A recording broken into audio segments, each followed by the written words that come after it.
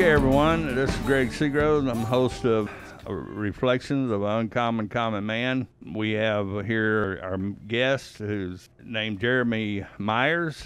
He's a pastor of Transformation Life Church. Is that the name of it? Okay. Yes. Okay.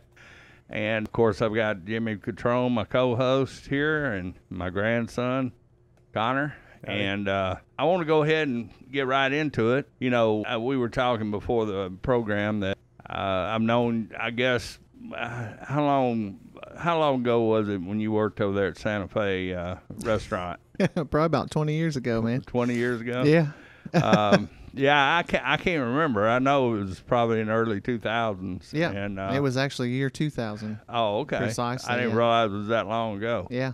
And I met Jeremy. I've always thought Jeremy was one of the greatest guys I've ever met. He had a great voice. I guess you'd call yourself a tenor, right? Yeah. Yeah.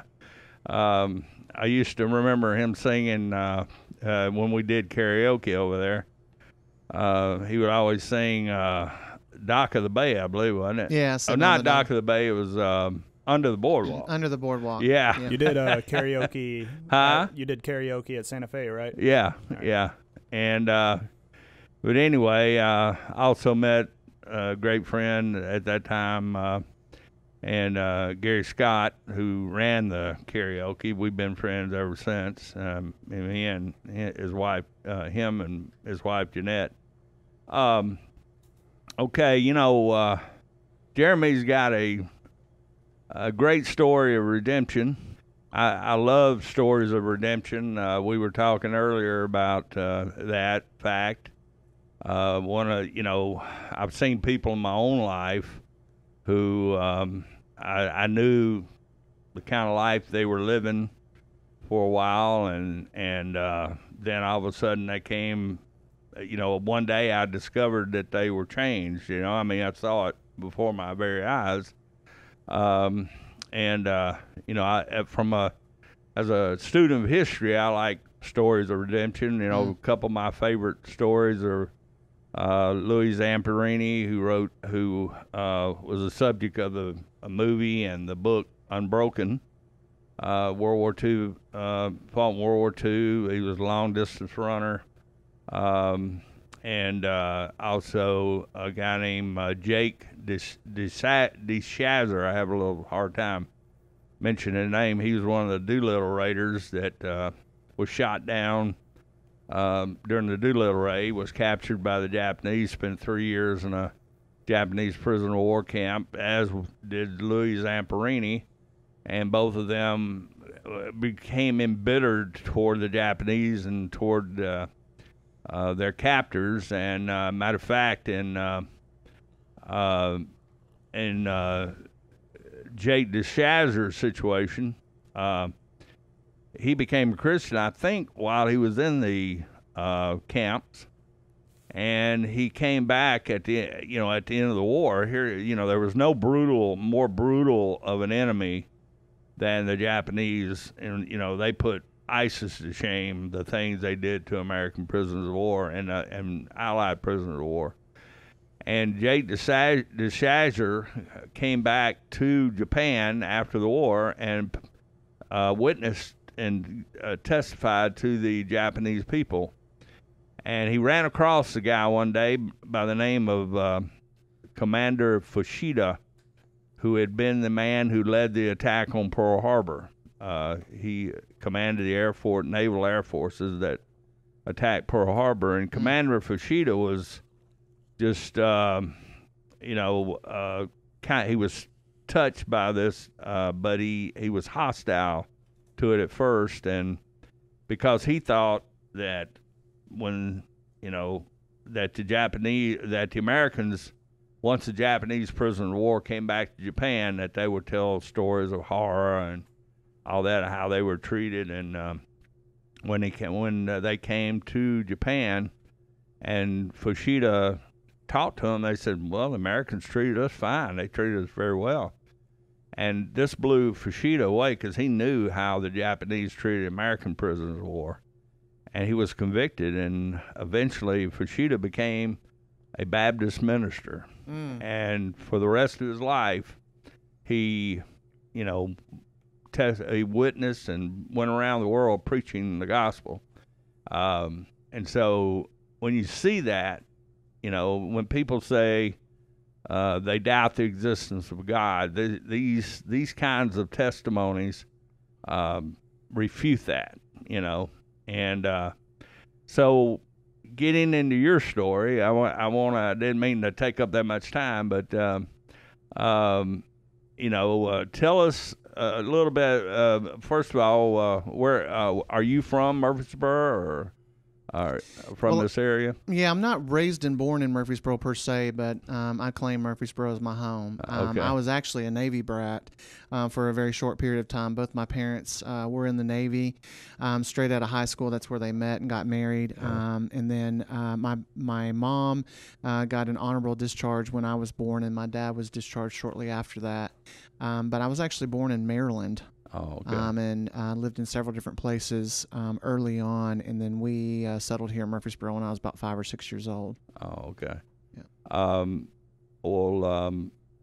Now where'd you go to high school at? Went to Mitchell Nilsson Elementary School. Went to Okay. Central Middle School before it became Central Magnet School now.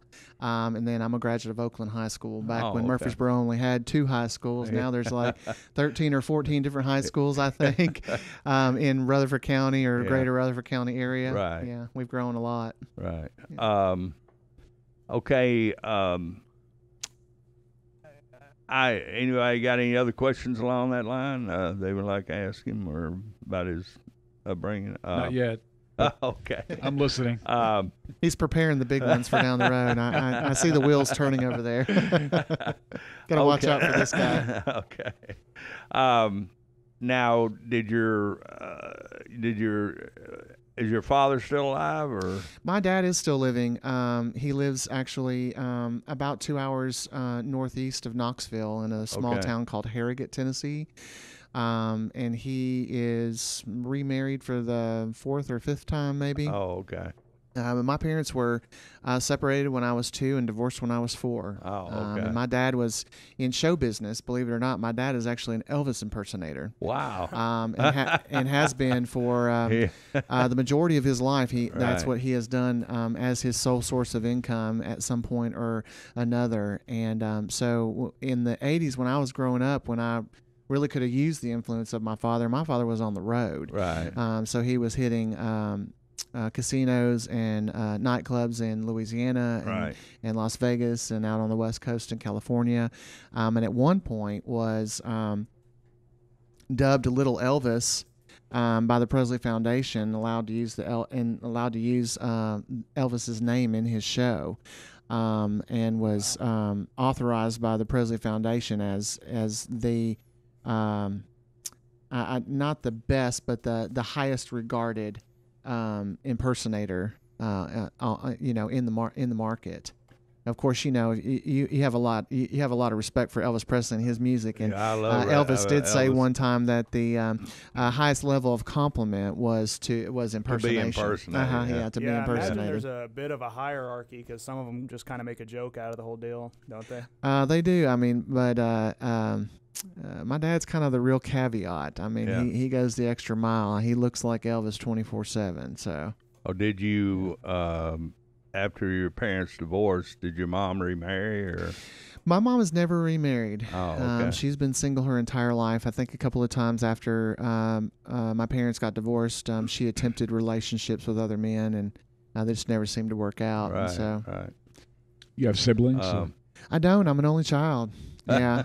And unfortunately, every once in a while, it shows that I'm an only child. Mm-hmm. So as my wife would say, she goes, your only childism is shining through today. So now, was your mom in the military as well? Or my not? mom was in the military. Yeah. So she continued to move?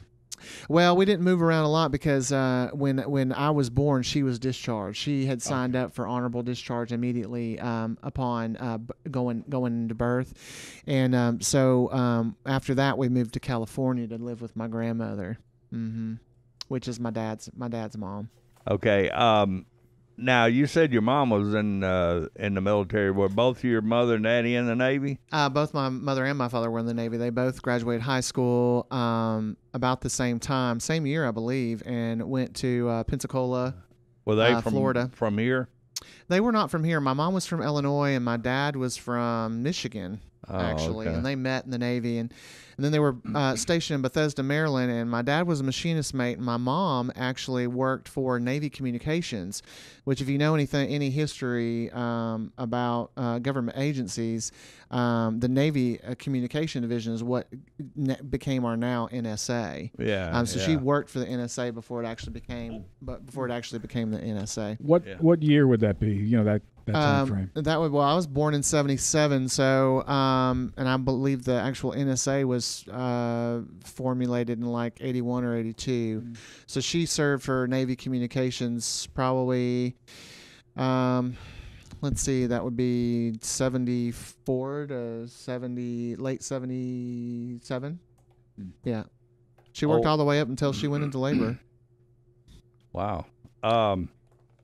Now you were born what year? 1977, December. Yeah, you're as old as same age as my youngest daughter. So Yeah. she was born in 1977. Yeah, I'll be 43 in December. Oh, okay. Well, Yeah. she's born in March, so. Now, you know, I'm gonna ask one more question. We'll get on to a different subject, but your mom, how did they end up here? I mean, Well, we were living actually when I was around 4 or 5 years old. We were living in Illinois with my grandmother, and my uncle, who was kind of like the patriarch of our family on my mom's side, had landed a job in Murfreesboro, Tennessee, with the Daily News Journal paper. That, if y'all remember, it used to be printed here in town. Now they don't print anything in Murfreesboro. It's all printed in Nashville at the Tennessean. But and so he got a job as a press room operator, and so he moved down here, and lo and behold, like 3 months later, the whole family moved down, or a good portion of us anyway. Yeah. And we've been here ever since. Yeah. So.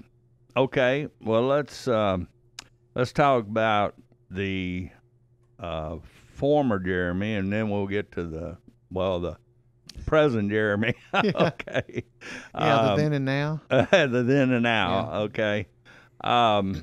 Now, like I told you earlier, I didn't really formulate any questions because I really, other than what my wife's told me, she listened to your testimony, and she told me that you had an addiction problem with, I think you had alcohol and drugs, maybe? Alcohol and drugs, yeah, and actually was a daily user of crystal meth for about 6 years. Oh, wow. Mm-hmm. Yeah. And that you, also was involved in a homosexual lifestyle. That's correct, yeah. Okay. I lived as a gay man in Nashville, Tennessee, from like age 18 to about 31. Okay. Mm-hmm. And also you actually spent some time in jail. I did a little bit. Yeah. Probably not as much as I should have, but I did. I spent a little bit of time. Yeah.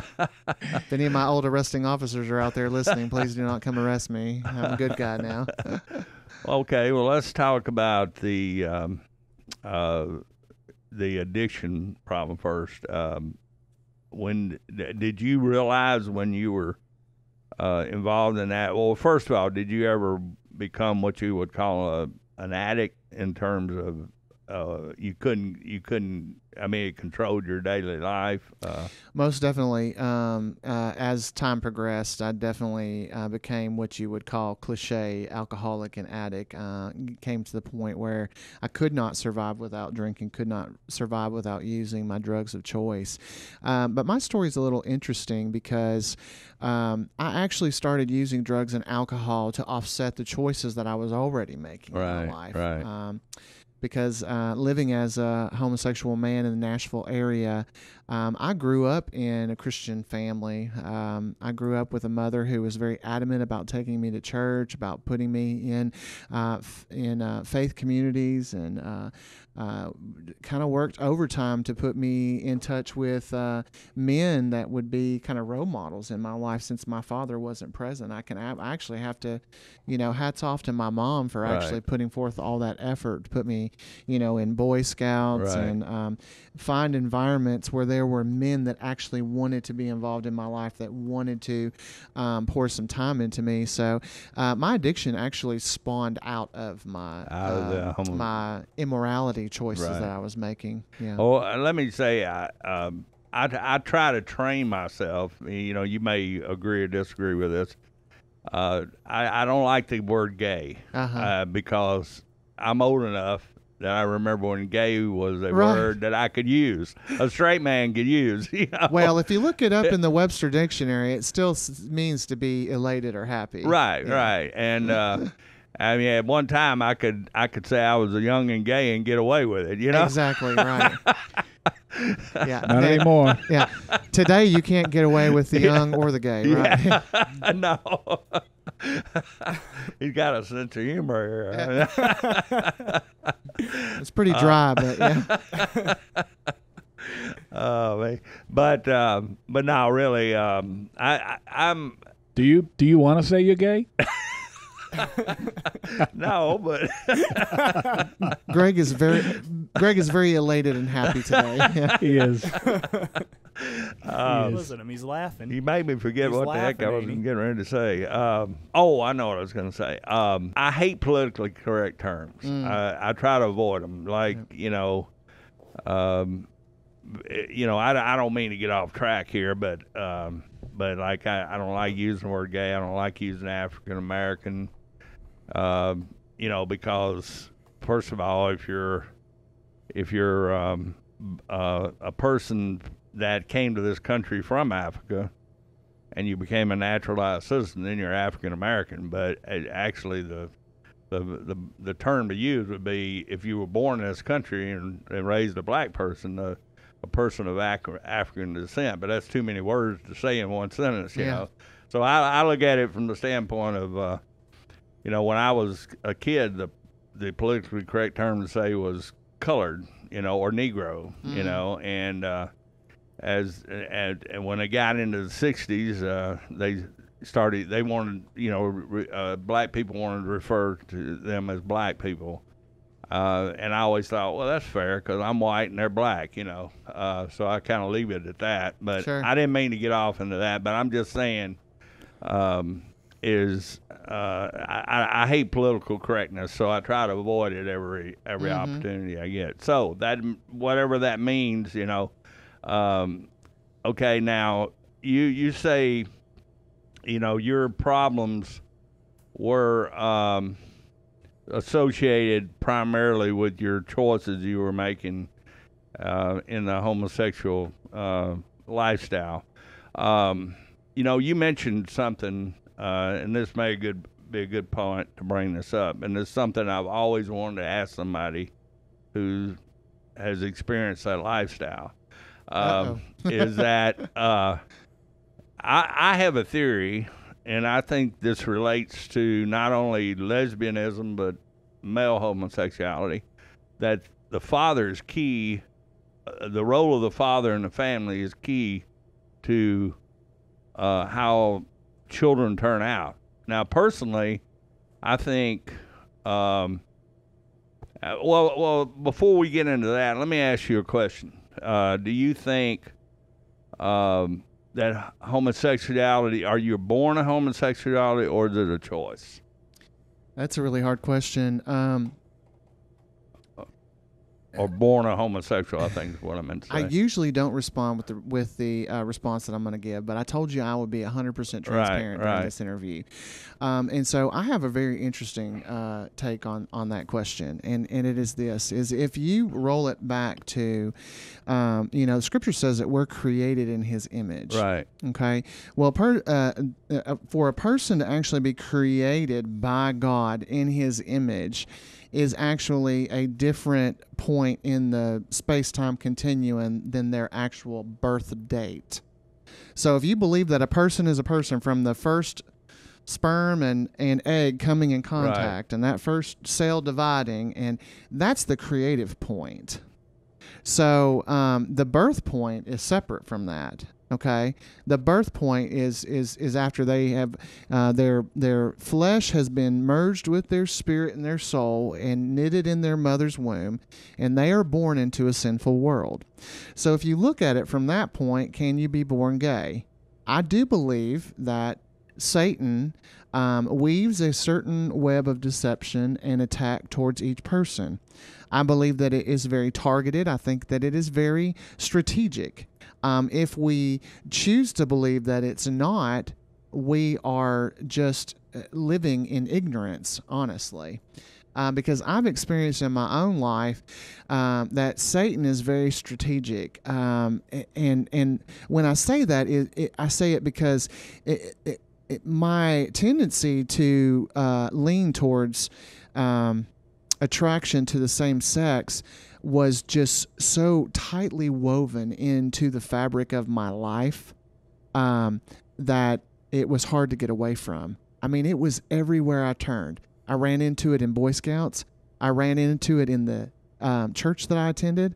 Actually, one of my partners when I was in high school was someone that attended my church.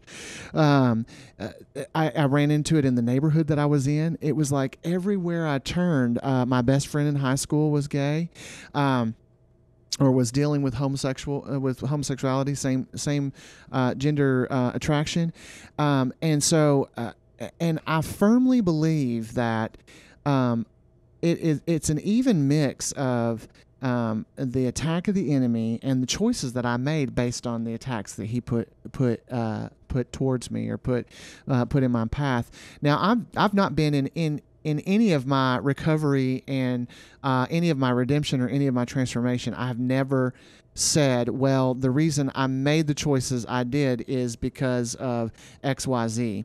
Because anybody can look at my past and my story and say, well, he had same-sex tendency because his father was absent. Well, I could blame it on that. I could blame it on the fact that I was raised by two women, my mom and my grandmother. I could blame it on the fact that I had probably more same-sex experiences as a young adolescent and teen than the average person may have.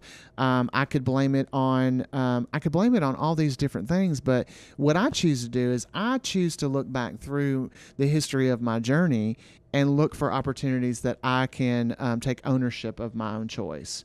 And what that does is that provides me greater victory as I move forward, because it provides me a springing forward point where I can guard myself against future temptation if I know the reasons that were surrounding why I made that choice in the first place, if that makes sense.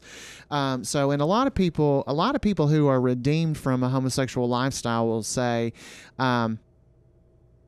the Lord set me free, and I never dealt with anything ever again. I have a really hard time believing that, because my redemption story is so intense and is so real, but the enemy is not changing his plan for nobody. He doesn't have any new tricks up his sleeve. I firmly believe that his plan of attack against you lasts a lifetime. And the reason I say that is because if he continues to hit you with the same temptation over and over and over again, then he can try to pervert your mind to thinking that you're not really saved and in God's hand and under God's control or within God's favor and blessing the way that you think that you are. And that's actually one of his biggest attacks against us. I mean, for you guys, how many times have you had moments in your life where that thought comes into your mind and you say, well, maybe I'm not really saved, or maybe I'm not the Christian or Christ follower that I thought I was? Does that make sense? Oh, absolutely. Yeah. And I think I took a little rabbit trail. I almost forgot what question I was supposed to be answering. Did I answer your question? I'm actually glad you went off in that direction because I think I was getting the cart before the horse. But here's the way I've kind of looked at it, and you know, I look at it this way. I've studied the Bible pretty intently over the years, you know, and I know that the Bible is pretty clear. I think I don't know if you agree with this on homosexuality is a sin. Now, don't get me wrong. Cheating on your wife's a sin. Right. Everything you can get involved in, whether it be gambling or whatever, you know, being an alcoholic, a drug addict, whatever, that's unbiblical. Okay. And even narrow it down to things that are smaller that people try to justify, Right. Such as gossip, Right. or being quick to anger, Absolutely. or disrespecting another person's Right. point of view, or something like that. Right. Though, and anything that happens outside the righteousness that is Right. God Right. is sin. But that's okay. So we can actually even compare it to just normal, or male and female fornication, can't we? Absolutely. Because if I went out and found a woman, is it any less, a form of fornication if I went and found a man to hook up with? Same thing in the Yeah. eyes of God. It's the same thing. Unfortunately, in the culture of our church, it may be viewed as a little bit different. But that's but see, a whole different biblically story. speaking, getting back to my main point, biblically speaking, we can say that homosexuality is a sin. Yes. Okay. Now, getting back to where you said God created us in His image, which I believe. Mm-hmm. Okay. I have a problem with this idea that someone is born homosexual because, why would God put us in a position that if He already set you on that course, why would He? I believe in free will. I believe that God would not put you on a course that He would have to condemn you for, Mm-hmm. Well, He didn't. Well, I kind of disagree with that because we're born into Adam, aren't we? Well, absolutely. Now, I'm not. No. He doesn't make, like, he's talking about, like, he's having these. If he had these temptations today and he chose to act on them, God didn't force. Yeah, his but hand there. the only point I'm coming from is we can, because I think what the LBG, I lose track of how many letters. All of, right. They try to, say that there's no way you can be redeemed from that. I heard of a person who has a ministry that deals with sexual addiction and homosexuality, and it's a Christian ministry, and he's been put on the target list for Southern Poverty Law Center in Montgomery, Alabama, as spreading a hate message, because he's trying to minister to former homosexuals and trying to get them onto the path of redemption. Mm-hmm. And I think this is a horrible message. It's kind of like saying, this is where I kind of would disagree with someone who's an alcoholic or something. You can be redeemed from all these things, okay? And to say that's kind of like, whether it be climate change or whether it be anything that a particular group of people say, they'll say, well, the debate's over. There's no debate on this. That's what I'm addressing. Is that. You're not even allowed to discuss it anymore. Right. Like, we all must think the same. You can't have this discussion we're having today, is what I'm saying, by a lot of people would say. Well, I mean, the LGBTQ agenda is, you have to respect our opinion, but on the other side of the street, as it comes back over to us, for those of us who claim Christianity and the things of God as our primary purpose in life, a lot of them don't respect that. Right. Now there is a small sect of people who live a homosexual lifestyle who believe that the two can can coincide. And those are the individuals that are even harder to reach. And there are even some faith communities that are stepping out and saying, okay, well, we're no longer going to preach against homosexuality as a that's what sin. We're bothered going to me, include, yeah. For our own church, being a pastor myself here in town, I would never turn a same-sex couple away from the church. They want to come attend our church. Oh, absolutely. That's fine. Yeah. But when the Holy Spirit lays on my heart to preach on sin and to address that sin specifically, I will preach it, whether they're sitting in they're sitting in the room or not. But I think that we are called to love. We're called to include in community. But we're not called to condone the sin, nor are we called to adjust the righteousness of God to meet the agenda of other people. Well, but I have a friend who was about to be put on the street. Okay, I have to talk to him. But anyway, he had nowhere to go. He's homosexual. Okay, I wasn't going to let him live on the street, so I invited him in my home for about 6 months. Mm-hmm. I'm not trying to virtue signal here or toot my own horn. I'm just saying that I felt like that was the Christian thing to do. And of course, in his case, he's not the kind of person that he respects me and I respect him, and he would never try to take advantage of your kindness. Throw it in my face or anything like that. And everything worked out fine. And, when he found he was able to get a home again, he got a home and went out. But I've had Christians tell me, Greg, how could you do that?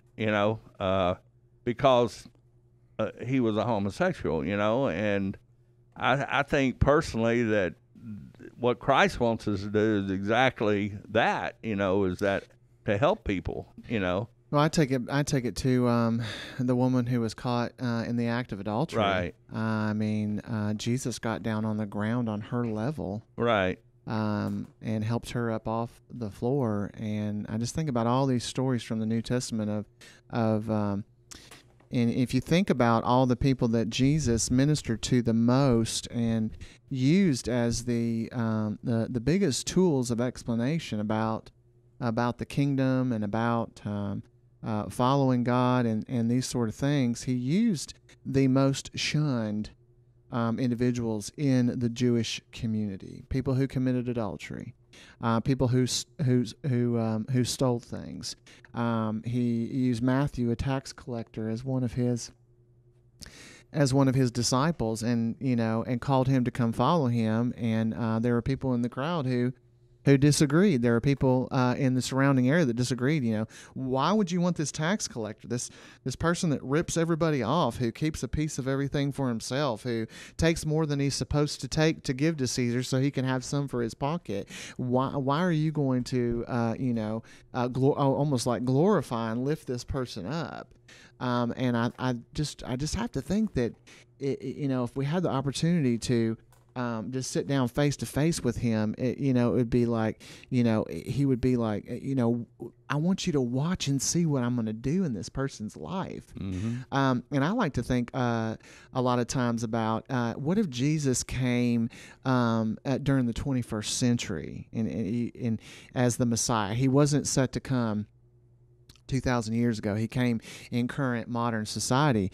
Once he started his ministry of 3 years, when he hit the age of 30 to the age of 33, where do you think he would be? Yeah. Is he going to be at Six Flags Over Jesus, Joel Osteen as a guest speaker? Is he going to be? And I don't have anything against Joel Osteen. He, a lot of people have stories of redemption and stories of salvation that come from his ministry and reading his books and attending his church and that sort of thing. So I don't want to ever knock another ministry, but do you think that Jesus is going to be at all of these big, the Mormon Tabernacle Church in Brooklyn? All these big places. or is he going to be down the road underneath the bridge where everybody lives in tents that are made out of tarps? Is he going to be down on the square ministering to the people that are sleeping on benches?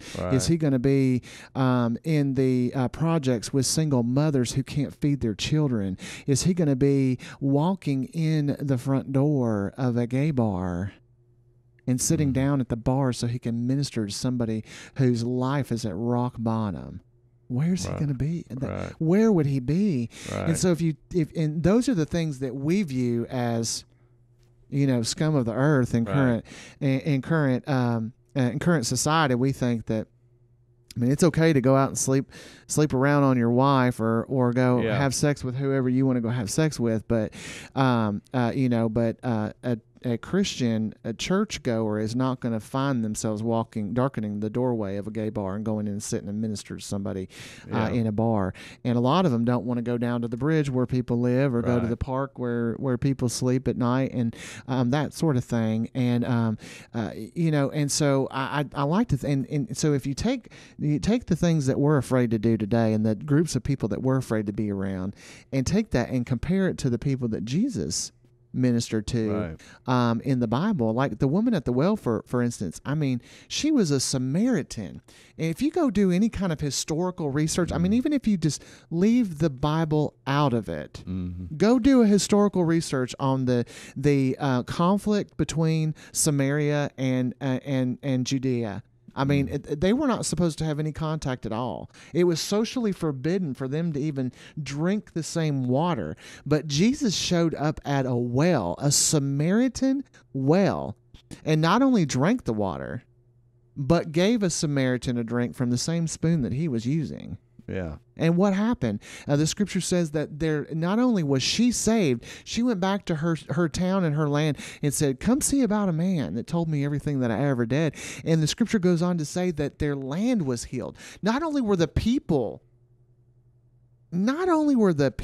transformed and saved and became followers of Christ, but the actual dirt that they walked on was healed. Right. Their land was healed. Their rolling acres, whatever the case may be. Right. And so, what would that look like in common day if we could say, if someone had a story of redemption or transformation that was so huge that it actually healed the land that they lived on. Right. Because those were the sort of things that were happening. Right. And also too, though, he was the type of guy that he could go in and sit down with the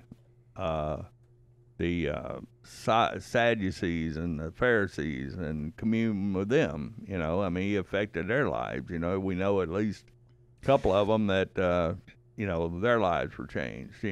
But I love how the scripture flows in those, and there's no change in character for Jesus. Right. From whatever group he's ministering to, whether it's the feeding of the 5,000 or it's out on the sea with the disciples, he is the same person. Right. A double-minded man is evil in all his ways. The scripture says that. Right. He's the same person in front of every opportunity. Versus like today, how many people do we know, even in our own lives, that they have one face at church, and then they have another face at work, and then they have another face at home. This is one of the things, and that I see happening a lot. It's happening in my own family and all that. Is I'll hear people say, "I don't want to go to church with all them hypocrites," and my response to them is, "Oh, you're better than Jesus. Jesus went to church with hypocrites. Every day or every time, he was supposed to be there." One of my favorite scenes in the Passion of the Christ is when everywhere Jesus went, you see Satan lurking in the crowd. He's always nearby, and I think this is something that I think some of the most evil people in the world sit in the church, that's not a condemnation of churches, but it's a warning. Well, yeah. I'm reminded of the parable where you have the Pharisee and you have the the poor man, the humble man. He comes in, and he's praying, saying, God, Yeah. forgive me, I'm a sinner. Right. I have no right to be in your presence. And then you have the Pharisee who comes in and says, thank you, Lord, that I'm not this guy. Right. And obviously I didn't tell this right, but Yeah, you know, well, we it know what says you're talking about. who's going to be exalted, right? Right. Right. The ironic part of reading that parable is often you'll read it and say, well, thank goodness I'm not like the Pharisee. Right. That's Right. ironic because you're being the Pharisee in Right, that case, right. right? And I think that's what you see a lot. Like, take, for example, the story about, you know, your friend who moves in with you, and people say, oh, Greg, you're going to do that? Yeah. It's like, and you have the story you just told where people say, I don't want to go to church with all these hypocrites. And, you know, it makes me wonder, well, who are the modern day Pharisees? Right. Is it not us? Right. We're being the modern, like, we're the Pharisees now. We're the Yeah. religious people now, you know? Well, And we like to, and we have to be very careful not to look down on each other for Yeah. the decisions they're I making. guess too, what I'm saying is, kind of going back to what we started this, is that, you know, if I'm the worst alcoholic in the world, or if I'm the worst sex addict, or if I'm the worst homosexual, or whatever it is, okay? I hold the award for all of those, Greg. Huh? I hold the award for all of those. He's the chief and stuff. Well, but the point, I guess what I'm saying is, like, I don't want to see us get to a point, and like you said earlier, there's some churches that are trying to fall in line behind the politically correct thing here, is that if I'm the worst alcoholic in the world, what I just want honesty. I want you to say, especially if you know better, okay, to say, I'm the worst alcoholic in the world, but I do this because I choose to, and not try to legitimize it through the scripture. Does Right. that make sense? Yeah. Yeah. And that's where I'm coming from. Well, that's the whole idea, ain't it? Like, Yeah. repent, confess your sins, Right. say, I ain't worthy for heaven. Right. And a lot of the times we want to justify our sins, act like we are worthy. Right. And I think that we've popularized it in the media and everywhere else, is that, you take gay marriage, for example. One of my biggest objections to gay marriage was not so much people having the right to get married if they want to, or have a union or whatever. I mean, from a spiritual standpoint, I don't think that's a marriage, but you know, if you look at it, when I went to get my marriage license, I didn't go to a federal courthouse. I went to the state court, a county courthouse, to get my my marriage license. Okay, so the way they've legitimized gay marriage, or, you know, here I go with the word gay again. Yeah. Who's the hypocrite now? Is that, or same-sex marriage, is that they've let it fall under the equal protection clause of the 14th Amendment. And so what that implies to me is, and the only way, like, for example, if I'm born white or if I'm born black, I had no choice in the matter. I just came out that way, okay? So the 14th Amendment would apply to me because, or whether you're Asian, black, whatever, because you had no choice in that matter, okay? If you start calling behavior if you start saying behavior is protected under the 14th Amendment, you're opening up a can of worms. That's true. You know, because now, what is going to stop some guy who wants to marry his dog, or a man wanting to marry his daughter, or a brother wanting to marry his sister, or polygamy, or whatever? That you've opened up a big can of worms. You see what I'm saying? Though that was my objection, to that. Hey, not to get off the rails, but do you really think the state needs to be involved in marriage? I'm not saying they do, but that's exactly what I'm saying. Is that marriage? Like, if marriage is a spiritual thing, it is you don't need the state to get married. Okay, but what I, from a civil standpoint, the reason marriage was made a civil right was because I think more to protect children and property rights and things like that, okay, which I can understand that. But let's say me and my wife got stranded on a deserted island out in the Pacific, and we were the only two there. We can be married before God, Sure.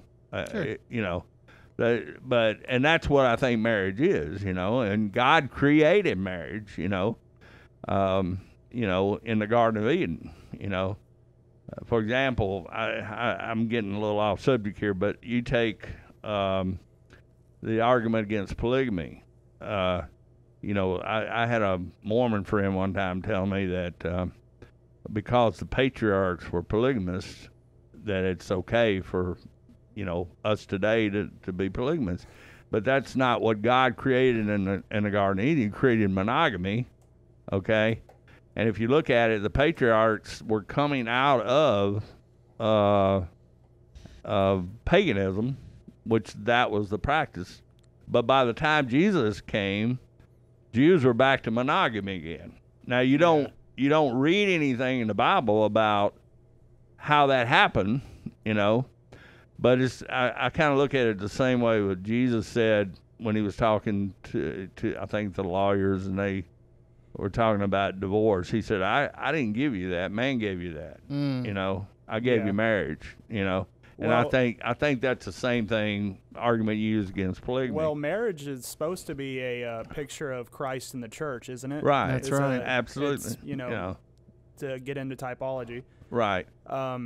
So I think that's kind of the thing there is we're supposed to be faithful to, or if I was married, I'm supposed to be faithful to my wife as Right. Christ is faithful to his church. Right. And when you muddy the waters with, polygamy, or you commit adultery, or you marry same sex, it isn't an accurate picture of Christ in the church. Right. I think that's one of the bigger issues there.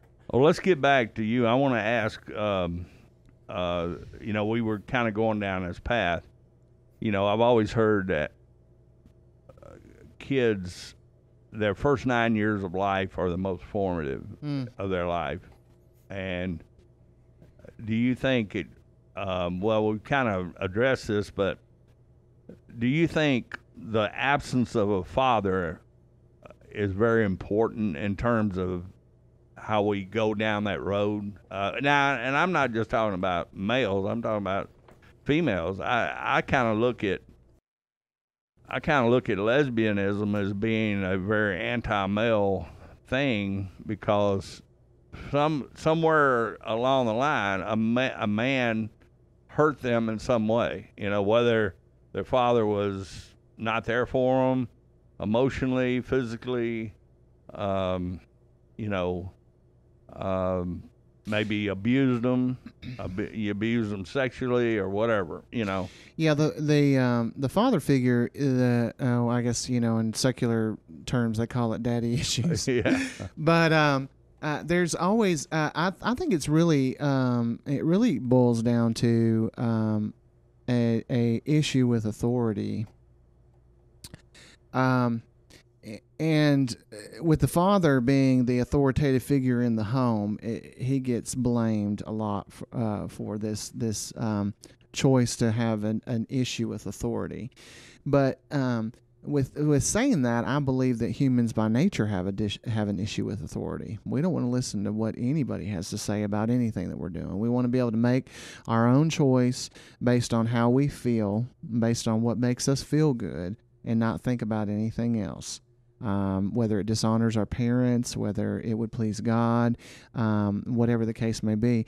When I was growing up, my dad was out of the scene by the time I was 4. He wasn't around, but I have other experiences that kind of helped to mold what was happening in my life. By age 9, I had multiple sexual encounters with older individuals already. Now, was this forced upon you or consensual? Yeah, one was when I was 4, was Right. by a young man that was 6 years older than me. I would view that as sexual molestation. The later ones were basically just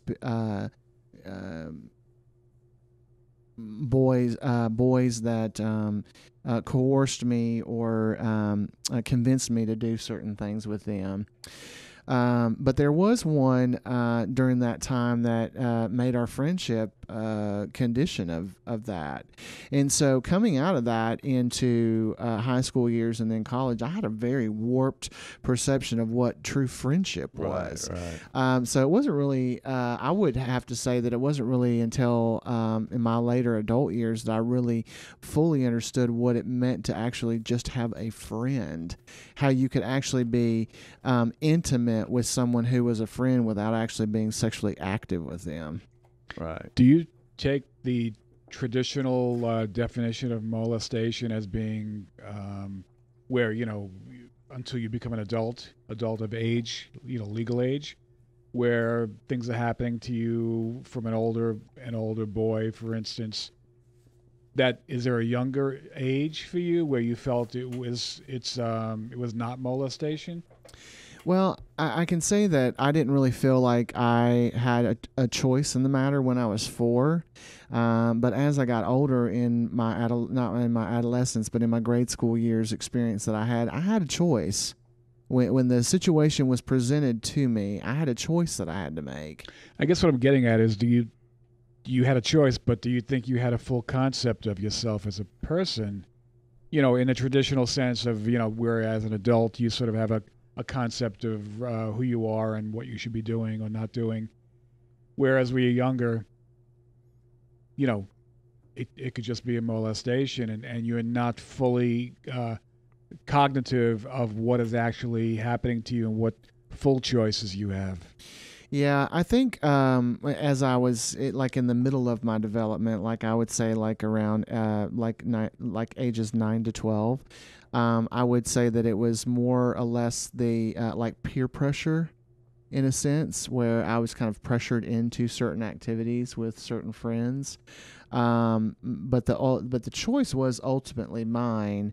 But there and that was it always with an older person? Mm-mm. No, it was, okay. Yeah, the only time it was with an older person was that first time, and I actually had mentally blocked that out in my subconscious, and that actually didn't even actually remember it until when I was like 13 or 14 years old. It came out in a counseling session that I was in. But going back to that, do you think, let's say for not your experience, but for another person, would that be molestation, with an older person with a younger person? Yeah. Or, up to the age of, 16 or 18 or, I mean, I would think that no matter what the age span is if someone uses the authoritative position of being older than another person, then it is, I would view it as molestation. Okay. It wouldn't have to be like, for example, it doesn't have to be a 50-year-old man who's diddling around with a 12-year-old boy. Mm-hmm. I mean, it could be a 12-year-old boy who's pursuing a 4-year-old boy. Right. Whether for just grooming or whatever the case may be. But in essence, I guess ultimately, and I've heard this said before, is that homosexuality is where a man can't relate to another man unless it's in a sexual way. I would say that for quite some time, in my teenage years and in my college years, that I had a really, really hard time actually communicating with other men just on the basis of friendship, and not viewing them as sexual conquest or possible partner. Yeah. Oh, go ahead. You said earlier, it sounded like you were kind of on the fence maybe, or, the way you described it. When you were responding to what you preach, what you tell people, as opposed to, you said, to get more deeper into it, for the purpose of what we're doing today. So do you... Well, I'll come back to this later. Go ahead. Okay. Well, I was so entranced in what you were saying. Yeah, I'll come back to it. I will say this, and I'm not going to say who it was, but I think I may have been molested when I was a kid, and like you, I think I blocked it out. Now it wasn't my parents or anything like that, but how do you get these? How do you have to be put under hypnosis to? You said you found that you remembered it in counseling. Who's good at making you remember those things? I actually experienced it because of a situation that I was in where I duplicated the action. So it was something that was that became part of my story. So I was 12 years old, and I approached someone of like 4 or 5 years old, and was grooming them for activities, and they told their parents. And it happened to be a pastor. Happened to be my pastor at the time, and so they showed grace and mercy and were willing to get me help and point me in the direction of counseling and that sort of thing. And that's where the experience of being molested when I was much younger came out. Yeah. Okay. And the therapist just started to ask me questions, like, what do you feel could have caused you to do this? Is this a learned behavior? Is this just, and as we got in deeper, it came flooding back from my subconscious, where I had just suppressed it. And I don't. Was that therapist Christian based, or was it? Yes. Mm-hmm. Okay. Yeah. Everything was kind of one-sided for you. What I mean is, your dad wasn't there, and the alcohol and drugs were reactive to suppress the I think I got from you, the other things, which typically they are. They're responses to things that people experience. Mm-hmm. Alcohol and drugs, escaping and getting rid of the pain and stuff like that. But everything that happened to you and the whole path, the Boy Scouts and all of that stuff, leads towards homosexuality, and do you think when you think about that concept, what do you think about people the opposite? What do you think about people just being inherently born into it, and not having a predisposition for it, and not a choice? That other factor. It's probably difficult for you because everything all the cards are falling the other way for you. Everything, from what you're telling me, leads to that typical path of going down. Even the therapist, being a Christian, that's why I asked, being a Christian therapist, they're supposed to be even-minded, but a Christian therapist is still going to lean towards concepts that and questions that they ask you, and lead you down those roads of how they're exploring to find out what's going on with you. Everybody's biased to some degree, and a therapist is still going to be biased. On a Christian-based therapist is going to be somewhat biased, I believe, just like anybody else would, towards leading down that path of their beliefs falling into their questions and how they explore what's happening with you. So everything you've told me is leaning down that other direction, and I'm asking because I don't know. Greg and I differ on this. About being predisposed, or not, or learned and choice. So I want to know more about what you think about that. Well, it's like I said, and I know it's difficult because and then the ultimate irony is you became a preacher, and everything is in the opposite direction. So I'm kind of asking you to look at the opposite, which I know you have. Sure. And I want to know more about what you really think about that. Well, I kind of look back over my journey and my past, like I said earlier, that I believe that the enemy is very strategic in his attack. And I believe that he doesn't have foreknowledge like God has. He's not omnipotent. He doesn't know everything. He doesn't know things that are going to happen before they happen. But I think, I can see where over the course of my journey that as each thing happened in my journey, in my timeline as I was growing up, then the enemy brought these other outside forces and other pivotal moments where I had choices to make that would lead me down the path to living a homosexual lifestyle. I mean, such as, obviously, when I was molested when I was 4, that wasn't a choice. That was something that just happened to me. Then you move forward to, it was really hard for me to make friends when I was in grade school. Right. Like, I didn't have a lot of friends. Okay, so the enemy then took that and perverted it into having friends come along that wanted me to do sexual experimentations with them.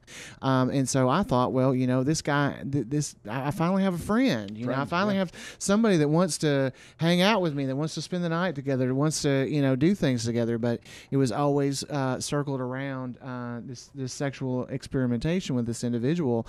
And then, as I got older into my adolescence and in my teen years, one of my best friend in high school turned out to be someone who wanted to experiment in sexual things, and we were never sexually intimate, but he led me in the direction to find others to be sexually intimate with. And then you fast forward from that point to a friend of mine that was my best friend from church, and we spent a lot of time together.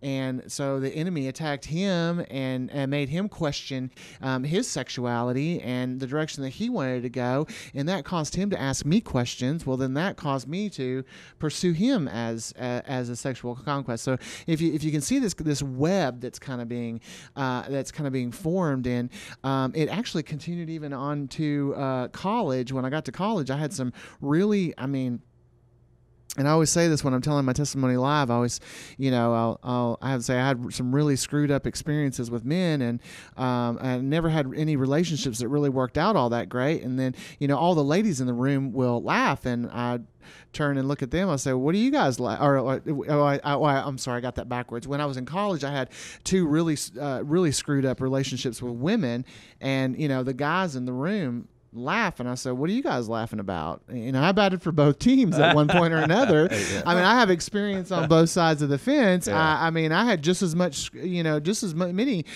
poor experiences and screwed up experiences in relationships with men as I did with women. And so if you fast forward to like college years, I had 2 really just really weird dating experiences when I was a freshman in college, and so that was what kind of sealed the deal for me. I was like, well, this is too difficult. It's just for me. I was just saying this is just too difficult. So for kinda me, like I took cop out. Yeah, like a cop out. Like so, yeah. So I. So about sophomore year of college, I finally just kind of walked into it and started to embrace the thoughts and the feelings that I was having. Started to tell people that I went to college with, and I went to a Christian university.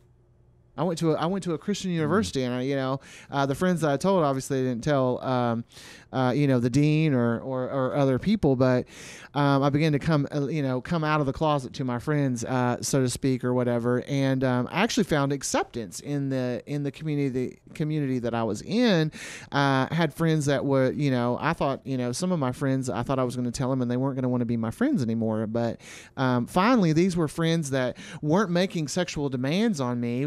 There wasn't a hidden agenda as to why they wanted to be friends with me. So I thought that I could go out here and I could be sexually active, how I felt led to be sexually active. But then I could also have these Christian friends that I didn't have to be sexually active with, and they still wanted to wanted to be friends with me. Right.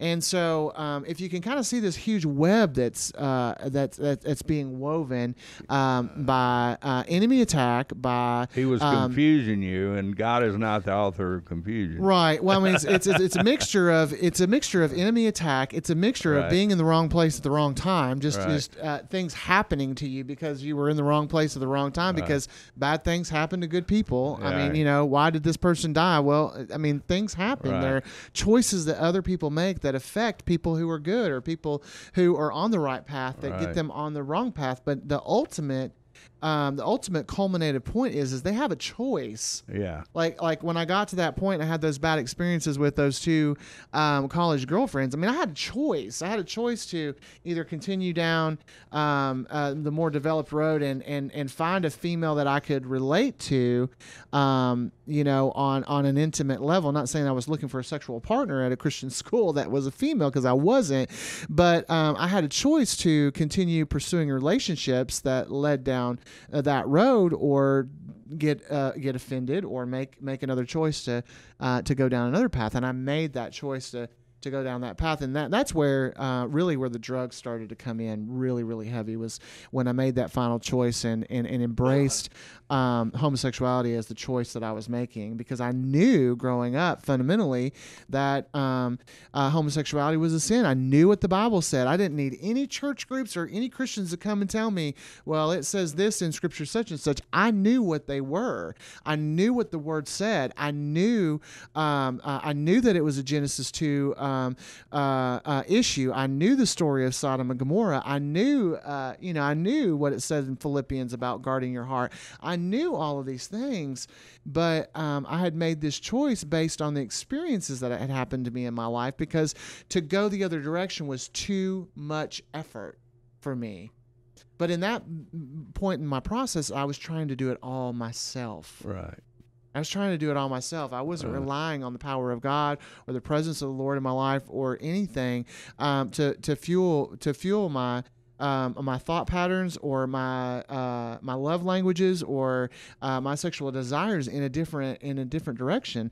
And that goes for anybody, even just a regular young college guy who is struggling with, fornicating in his mind over women that he sees in class. Right, it's the same situation. It's, is he going to fight that urge to just lay down with every piece of whatever he finds, or is he going to stay the course and rely on the Lord for strength and for a way out of that temptation when it comes, and stay the course and focus on the things of God and focus on what God wants him to do, which is saving himself for his wife and not defiling his own body and these sort of things. But in my mind, in my development, I took the easy way out.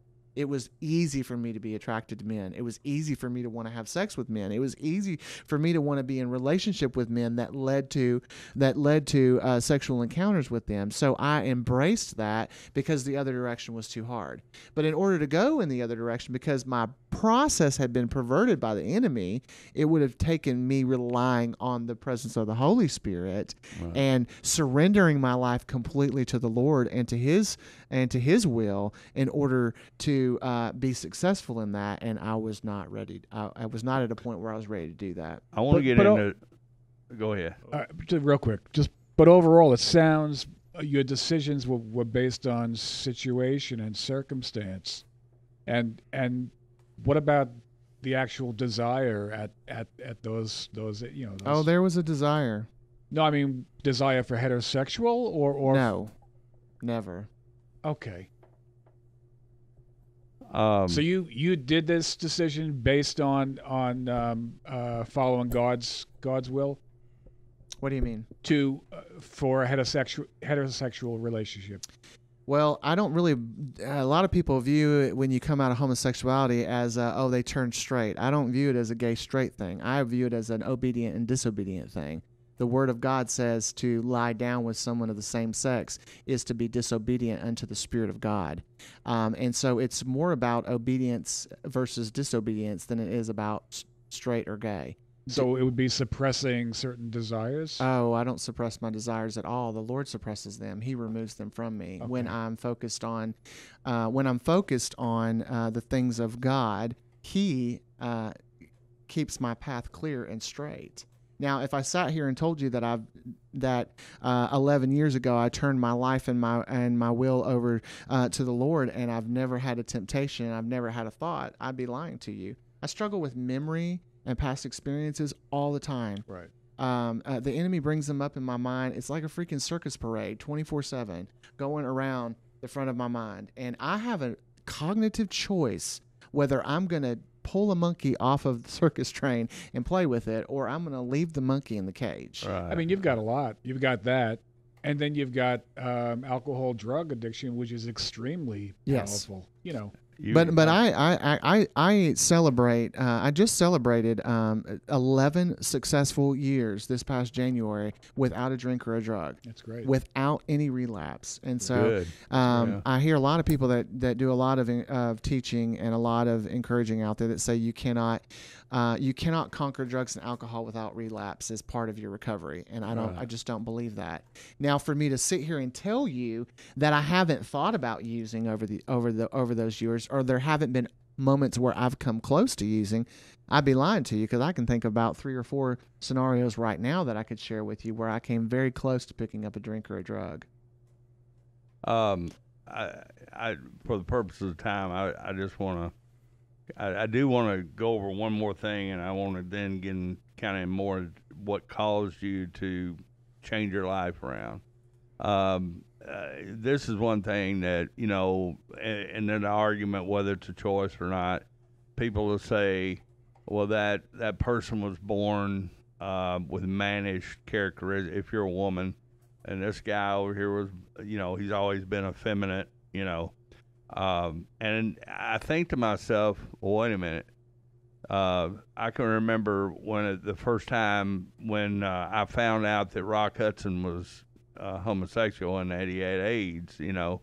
I thought, whoa, Rock Hudson, you know, this dude's the epitome of a sex symbol on screen. You know, he's macho and blah blah blah. It was a hard pill to take, you know. And you liked him. Get out here. But anyway, you have to forgive him. But anyway, then I've seen women who are mannish that are happily married heterosexuals, and I've seen effeminate men who are happily married, straight guys. Hetero? Okay? Huh? Is the word you're looking for hetero? Yeah, hetero, whatever. But I've also seen in my own life, I remember, again, I won't say who this is, but I knew of a person who had married a person I knew. And when she married him, she was to me, it looked like a typical woman, you know, and the way she acted, femininity, and the whole bit.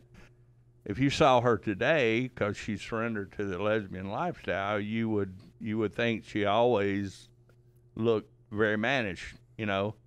And I also know a male homosexual who I knew him when he was in a heterosexual relationship years ago, and the last thing in the world I would ever think that he was a homosexual. Now he's about as effeminate as you can get. You know, they call that, flamboyant, you know.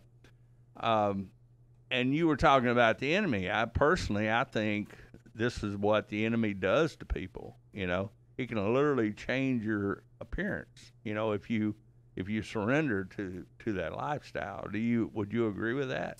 Well, it's an identification issue, Greg. Yeah. It's when people step into the LGBT lifestyle, they choose to. It would be the same as like if, for example, let's take my father, for instance. Right. He's an Elvis impersonator, right? Right. He could very well choose to be an Elvis impersonator on stage and be Mike Myers in Right. real life, but Right. he chooses not to be. He Right. portrays himself as Elvis 24/7. Right. He is completely engulfed in it. He dresses like Elvis. Right. Everything that he does is like Elvis. He wears sunglasses. He's got things marked, taking care of business, on his car, on everything. I mean, everything is is at Elvis level. So he has really used his career to identify who he is. So in life, we can choose to identify ourselves based on whatever platform we want to identify ourselves.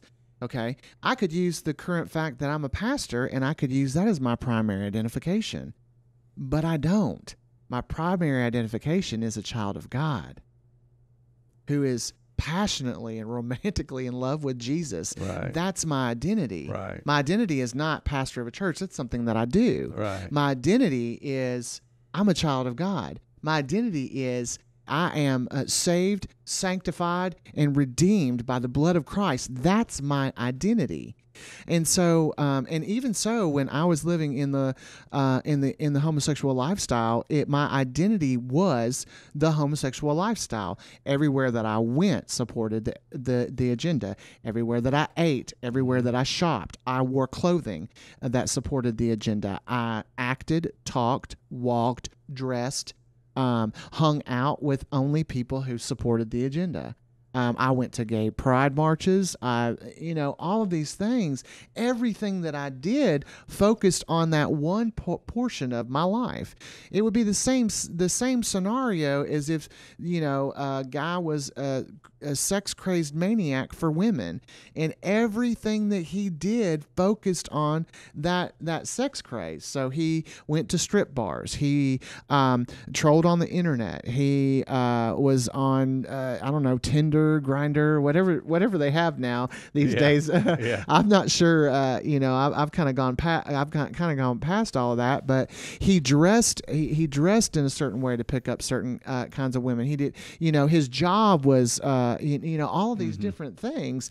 So you can become what you think. You can become. I mean, you can identify your life. Right. However you choose to identify. Right, but today I choose to identify my life based on the righteousness of Christ versus the desires of my flesh. Yeah. And I'm not sitting here telling you that I want to go sleep with a man today, because I Right, don't. right. Today I do not have a desire to have a homosexual Right. relationship. Today I do not have a desire to use drugs. Today I Right. do not have a desire to drink alcohol. Today I Right. do not have a desire to cheat on my wife. Right. Ask me another day. The answers might be different. Does that change what God did in my life? No. Right. It just means that I have a stupid brain who has stupid thoughts sometimes. Yeah, I mean, And- you can be the most loyal husband in the world, the most best Christian in the world, if you're straight, and still have those same ideas coming through your mind, especially if you lived that lifestyle before you Right. came to Christ. It'd Right. be the same thing. Right. It's just, it all boils down to, what are you going to choose to identify your life today? Right. Right. And I say this from the pulpit all the time when I share my testimony, when I preach.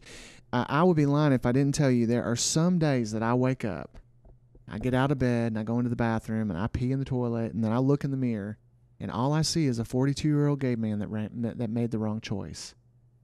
But if I get out my Bible, that's not what the Word of God tells me I am. Right. The Word of God tells me that I am highly favored. Right. The Word of God tells me that greater is He that is in me than he that is in the world. The Word of God tells me that I am seated in heavenly places with Christ Jesus, and that I am the righteousness of God. Right. So in that moment, I have the choice to look at my reflection in the mirror and believe and identify myself based on how I feel, Right. or identify myself based on what God says about me. Right. Right. Which what God says about me is eternal. Right. What I feel is temporal.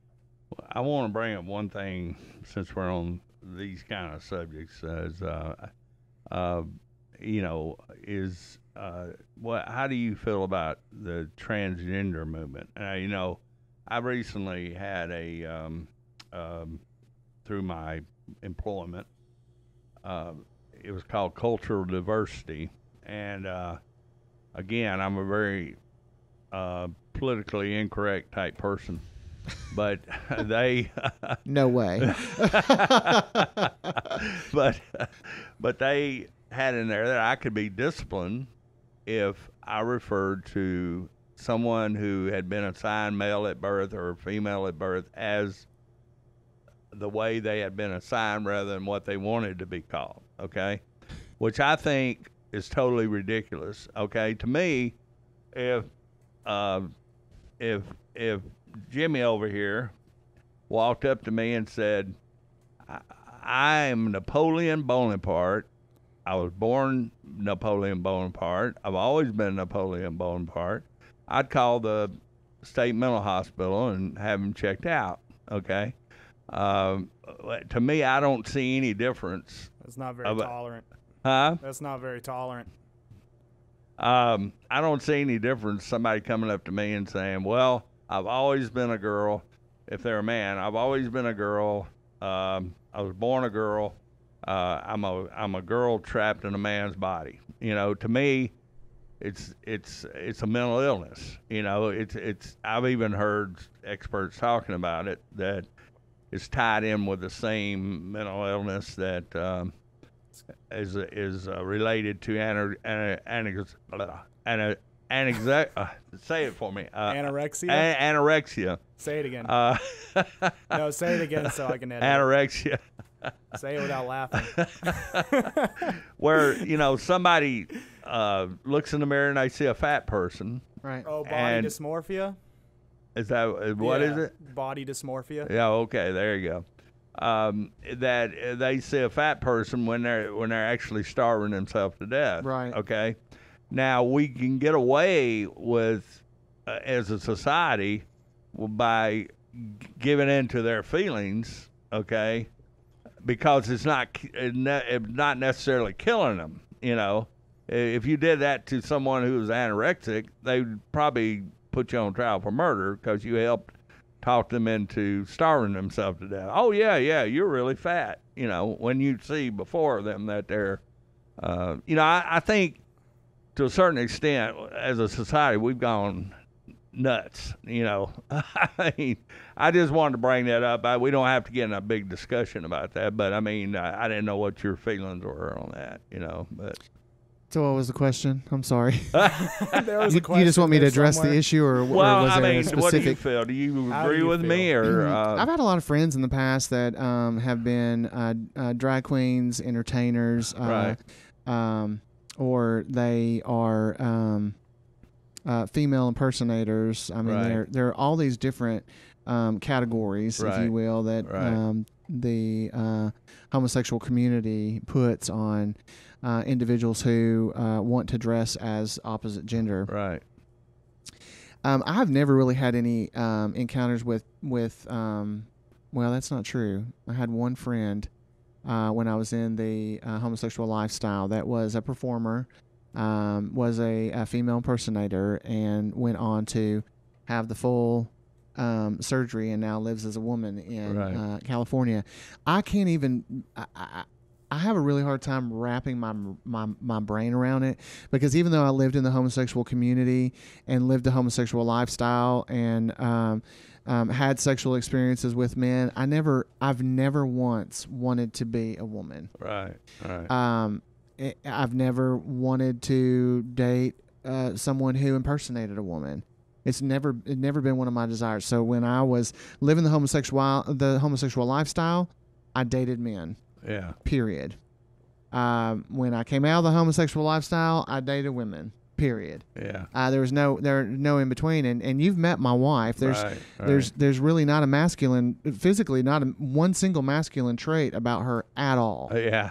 I mean, there's just not. She's a beautiful woman. She is. Yeah, Yeah. she's a knockout for sure. Yeah.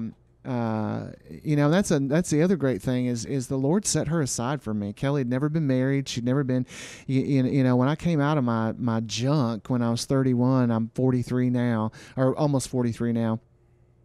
I thought, you know, there's not gonna be anybody left. Who am I going to settle down with? I'm going to settle down with someone who's got baggage, that's been married a couple of times, maybe has a couple of kids. I'm going to be the stepdad. I'm going to be this. I'm going to be that.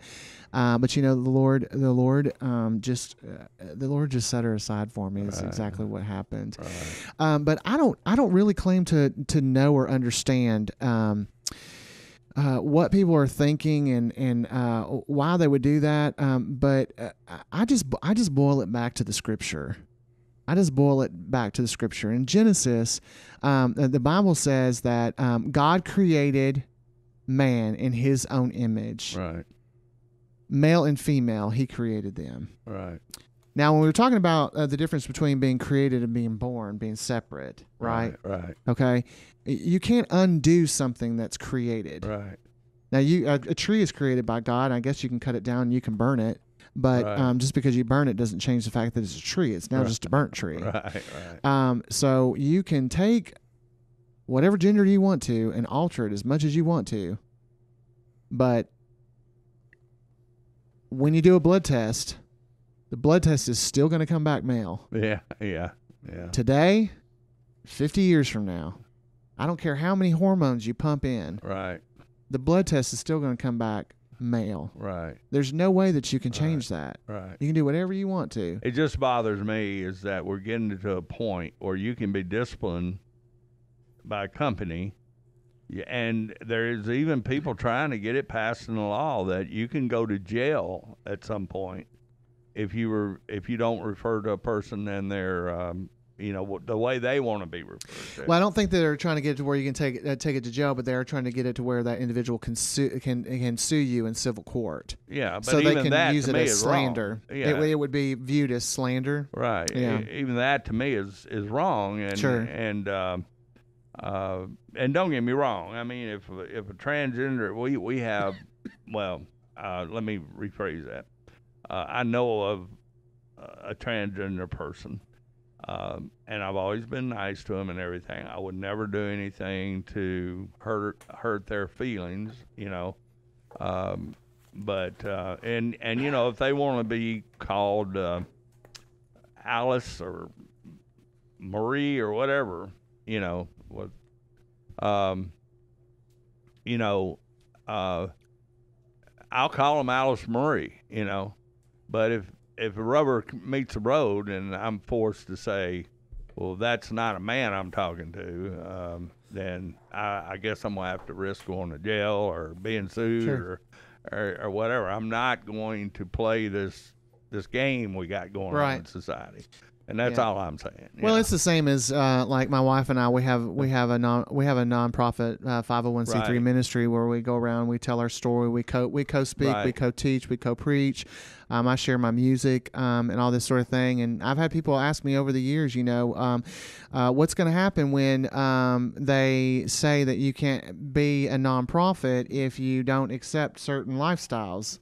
Yeah. Well, my ministry will become a for-profit ministry because I will never stop encouraging or being a caveat. And that's the kind of thing I'm talking about. I never even thought of that loophole. Yeah.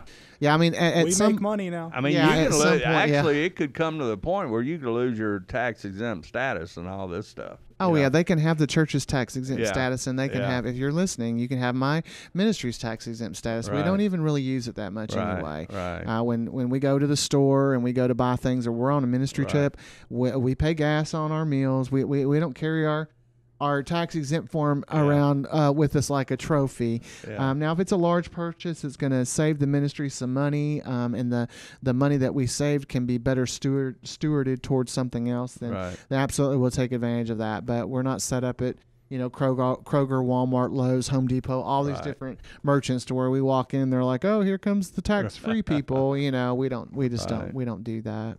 Okay, well, I want to go on to, now, from what I understand, I believe you told me, or maybe my wife told me that in your testimony that jail was a turning point for you.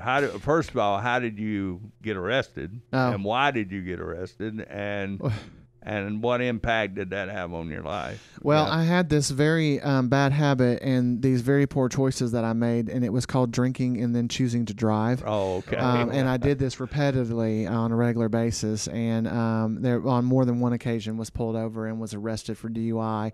Actually have been arrested for D.U.I. twice. Actually have been in handcuffs 7 times.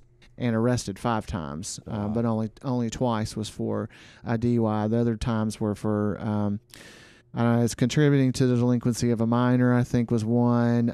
Disturbing the peace at IHOP a couple of times was another. I got arrested for reckless driving one time. And take that to Waffle House. Yeah, take that to Waffle House. It's not, IHOP's where the police officers go. Now, I don't have anything against police officers. Don't get me wrong. I have a lot of respect for them. They definitely do a job that I do not want to do. I do not want to be dealing with people all day that used to act the way that I acted. But, in 2009, I was at a really low point. I had I had lost everything. I mean, my family was gone except for my mom. All of my friends were gone. Even my best friend that I hung out with on a regular basis, my biggest using buddy, my biggest go around person, didn't want to come around that much because I was using at a capacity that was just not tolerable by anyone. It was just not tolerable by anyone. I was also dealing on a very high level at the time as well, and had gotten to the point to where even the people who bought from me did not want to come buy from me anymore because of the way that I was acting and at the level in which I was consuming drugs.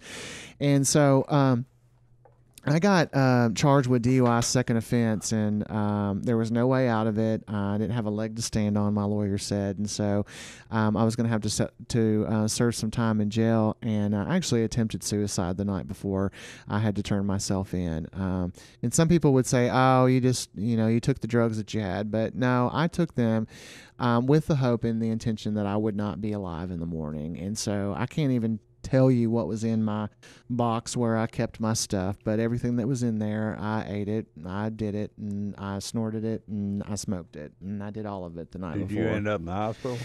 I did not end up in the hospital. The crazy thing about it is I woke up the next morning to my mom shaking me on the couch, and I literally remember, pardon my language, I literally remember being pissed off that I was still there. I mean, I was so mad.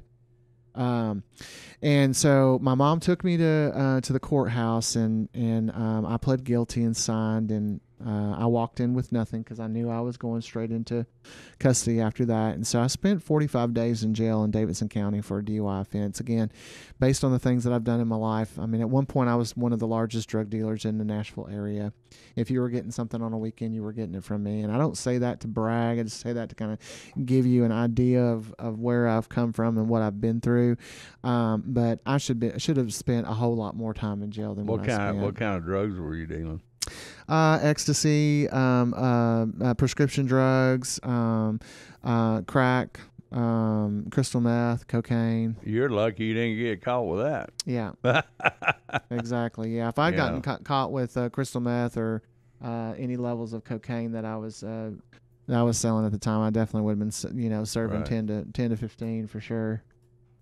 Okay, so you were dealing with all this heavy stuff, mm-hmm. and and I was using most of those simultaneously. Yeah. So the Lord was looking out for you, even when you didn't realize it. Oh, most definitely. He's been looking out for me my whole life. I can't even.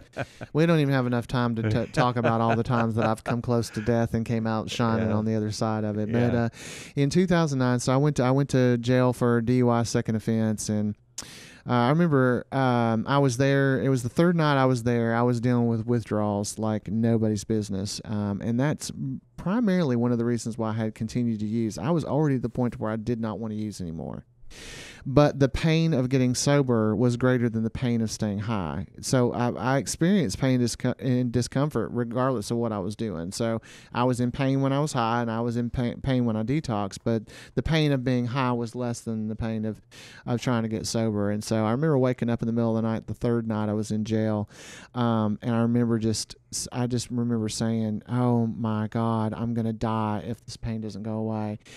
And so and they say that the only prayer of an unrighteous man is the prayer of repentance. Well, I'm proof that that's not true. Yeah.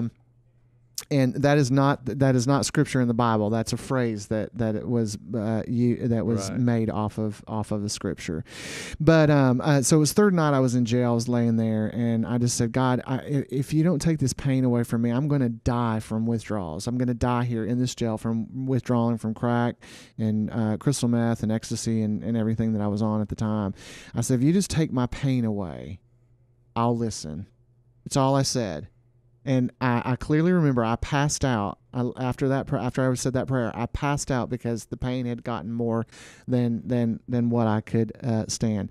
The next morning I woke up and all of the detox pain was gone. Wow. Man. And I have not suffered from one detox a side effect since then. And that same morning I woke up and I stood up and there were all these granules of dirt in my bed. After I got up, so much to the point to where I brushed them off on the floor and then walked across it with bare feet, and it felt like when you spill salt on the kitchen floor. So this is what happened the third night I was in jail. Okay, so obviously the Lord had my attention at that point. Right. So if you fast forward about another week and a half to 2 weeks, it was about 3 o'clock in the morning, and I woke up out of a dead sleep, and And if for those of you that are out there listening that may have spent some time in jail, you know what I mean when I talk about jailhouse noise. There's all this noise that goes on all through the night. Toilets running, water dripping, somebody next to you snoring, somebody talking in their sleep, correctional officers coming in and out the door, doors slamming, blankets rustling. I mean, we're living in a bunkhouse with like 50 or 60 other men, all in this big bunkhouse. And people are, COs are now, actually. Were you in a jail situation or a prison situation? Just jail, county jail, yeah. Okay. Long term, I was in strict lockdown because for 2 weeks because I had never been to jail before. A lot of times you can get into the low security portion of the jail after about 3 days if you've been incarcerated before and you had good behavior. So I'd never been before, so I had to stay the maximum amount of time in the, you walk up and down the hallway with handcuffs on and all this sort of stuff if you're outside your cell block. So it was about 3 o'clock in the morning. I woke up, set up out of a dead sleep. I remember that the second hand on the clock was not even moving. So there was a clock up on the wall. So the clock was not even working. I mean, people will hear this testimony and they'll be like, oh, well, the battery went dead and they had to replace it, whatever the case may be. The toilets weren't running. There was no water dripping. The guy next to me who snored like a freight train was not even breathing. Not kidding. Wow. Like literally could not hear him breathing next to me. I remember during the experience that a correctional officer came in the room and the door closed behind him and the door did not make a sound. Okay. And so during this experience, I heard the voice of God, and God said, Jeremy, he said, I have great and wonderful things planned for your life, but it's going to require you allowing me to change what you've done, the choices that you've made, just rewire, the way that you've chosen to live your life. And, me and my arrogance and, I'm like, I'm a real, if you stick around me long enough, you'll find out that I have a really sarcastic sense of humor. So I'm always saying something sarcastic. So I'm like, oh, well, God, if that was you, speak again.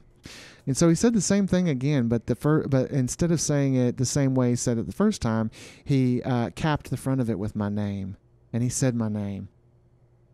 And I've never experienced anything like this ever again as long as I've lived. And he said, Jeremy, I have great and wonderful things planned for you, but it's going to require you allowing me to change everything that you've done to your life. And it was in that moment that I knew that I had come in contact with the creator of the universe. And I knew that my life was out of control and unmanageable. And I knew that now was the time. And so I surrendered. I surrendered the party lifestyle. I surrendered the multiple sex partners. I surrendered all the drugs. But I ended it with, you're not going to tell me who I can fall in love with. That's what I told God. God of all the universe came down like burning bush experience. And I told him that he wasn't going to, that there was one area of my life that he wasn't going to manage. And what I meant by that is I was going to hold on to my same-sex desires. And I was going to hold on to this dream, this vision, this fantasy that I was going to be able to find a man and settle down and build a family and these sort of things. And so as we moved through time, I got out of jail. And I started attending a church in Smyrna, and I seriously thought in the back of my mind that at some point I was going to be able to have a same-sex relationship, and we were going to be able to go to church together, and we were going to be accepted, and we are just going to be like a normal couple, And but I wasn't pursuing a relationship with anyone. Primarily because I was involved in AA and NA at the time, and they strictly encourage you to not be in a romantic, sexual-based relationship for at least 1 year after you get sober. So I wanted to be sober. At this point, I wanted to be sober. I did. I didn't want to use alcohol and drugs. I had desire to use, but I did not want to use alcohol and drugs. So I said, well, if I'm going to make this work, then I need to follow this program. And that's what I did. I went to an intensive outpatient rehab program here in Murfreesboro called Pathfinders for about 7 months. And then I went to one AA meeting and one NA meeting every day for a whole year. 365 AA meetings and 365 NA meetings in a year. I even went on Christmas Day to both groups. True story. I'm not making this up. Second year, it became a little sporadic. So went to jail in January of 2009. Got out of jail in mid-February, late February of 2009. Transformed, surrendered my drug addiction, surrendered my sexual addiction, surrendered my desire to look at pornography, surrendered all of these things, but told the Lord that I was going to continue pursuing same-sex relationships. But God, He had a different plan. So you fast forward in 2009 to about October, I was sitting in a church in Smyrna for a conference, listening to someone who was claiming to be delivered from a homosexual lifestyle, a female claiming to be delivered from a lesbian lifestyle. And I'm sitting there in the church listening to her testimony. I remember sitting there thinking, come on, there's no way. You look masculine. You have a masculine haircut. You're dressed about as masculine as a woman can get without wearing dude's clothes. You're not married. You're not telling me about any desires that you have for men, and you're not currently in relationship with anybody, but you've been set free from this lesbian lifestyle. So she starts telling her testimony, and she tells a story. She went out to the store, went to a service with a friend of hers who was a Christian. She tells a story about on the way home that the Holy Spirit and the Lord wrecked her so hard on the way home she had to pull the car over. And she said she heard the Lord tell her, just like I heard in the jail, that her life was out of control, but that He could bring it under control. And she prayed and she said, this woman that I'm currently living with is my partner. I love her. I care about her. I don't want to hurt her feelings. I cannot ask her to leave. So she told God, if you want me to pursue this new life with you, you'll tell my partner of 7 years to leave. She got home from the service that she had went to. She walked in the front door, and her partner of 7 years was standing in the middle of the living room with all of her suitcases packed and her stuff packed up in boxes, getting ready to start loading it into her car. She walked into the apartment and said, "What are you doing?" And she said, "I'm leaving." And she said, "Why are you leaving?" She said, "I'm not sure. I just know that I have to go." Wow. Wow. And still to this day, to tell that story, it almost brings tears to my eyes. And so I just kind of brushed it off, and I thought, this lady's crazy. So I had to leave the conference early that day because I had to go work. I was working at Damascus at the time in Murfreesboro. And I left the conference, and I got to work. Man, I got so wrecked at work that I couldn't even focus. Over and over and over and over and over again, all I heard was the Spirit of the Lord say, "I want to do the same thing for you. I want to do the same thing for you. I want to do the same for you. I'm going to do the same for you. To the point where I was supposed to close that night. I got somebody to take my closing shift for me so I could get out early. And I read on my little moped. I was riding a moped at the time. And I drove my little moped back to my mom's house. And I barely just got pulled into the driveway. And I crawled off the moped. I remember falling to the floor as soon as I got in the back door of my mom's house. I literally crawled to my bedroom. And the carpet was still wet the next morning from my experience. And I just cried out to the Lord, and I told him, I said, I don't know what it's supposed to look like or feel like to be attracted to a woman. I don't know how you are going to keep me from being attracted to men or wanting to be in sexual relationship with men. So if this is what you want for my life, then you have to do it. You have to do it. And I can't really explain it, but the next morning I woke up and things were just different. Like the way that my mind operated, the way that my body moved, the way that I presented myself to other people was different. It was different. It was like, it wasn't Jeremy trying to accentuate my feminine characteristics. It was the real Jeremy. It was just Jeremy being Jeremy. Now, of course, it took a little bit of time for some of those overemphasized characteristics to pull away, and for my voice to deepen up and that sort of thing, because I had talked, in a high-pitched voice like this, and and overemphasized things so much to a point that it became just part of my character and part of my natural attitude, my natural flow. But I woke up that next morning after that experience, and something was just different. Like, I didn't spend all day fantasizing over that man that I was going to meet that was going to give me everything that I didn't have. And it was later that day that the Holy Spirit, and it's so unique that I've really learned how to discern between the difference of the Lord and the Holy Spirit and the Father, because they all three have very distinct different voices and very distinct specific approaches to us when they minister to our hearts and our spirits. I remember the Holy Spirit saying, you've had all along what you were searching for. See, what I was searching for my whole life was a man that would give me everything that I ever wanted, that would love me, that would protect me, that would provide for me, that would make me feel secure. I was always searching for a man that I could be romantically involved with, that I could be emotional with, that I could be intimate with. And the truth of the matter was I wasn't searching for that. I wasn't searching for the wrong thing. I was just looking for the right thing in all the wrong places. Right. You know that old country song that says, "Looking for love in all the wrong places." You in right church, wrong pew. Yeah, that's right. Yeah, right church, wrong pew. And it was in that moment that I realized that the husband that I was searching for was Jesus. Right. And I say this from the pulpit all the time when I speak and when I preach, that a man has to learn how to be a wife before he can be a husband. When I talk about marriage, and that's hard to wrap your mind around. So if believers are meant to be the bride of Christ, the church is meant to be the bride of Christ, then a man has to be a bride, has to successfully be a bride before he can be a husband.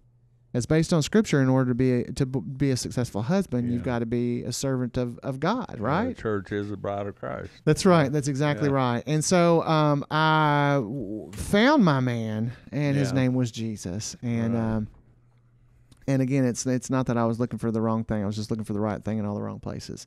And so I always tell people, I'm not afraid to say it. I am totally and completely romantically involved with Jesus Christ. And I don't care who knows it. Yeah. I don't. I just don't care who knows it. Well, let me ask you, was this, your mom was, I'm assuming, has she always, as long as you've known her, has she been a Christian and been involved in the church? She has, yeah. Okay.